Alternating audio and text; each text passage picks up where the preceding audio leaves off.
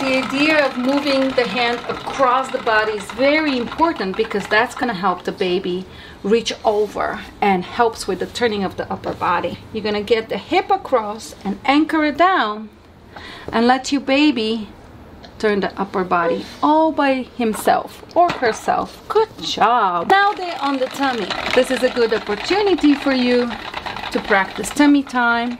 Don't forget to block the arms underneath and keep this position. You can keep tummy time for as long as your baby can tolerate. But once your baby starts getting a little wiggly and starts complaining, it's time to roll back. And this is how we will roll back. I'm gonna tuck the arm under the shoulder and just keep the body. Usually the baby will roll all by himself or herself. Good job, you did it. Now is the time to give a little break to the baby, and so it might be a good time to do some pull to sit activities. Good job, good job, good job, yay, nice, I know. And then it's time to roll to the other side. It's always a good idea to roll to both sides.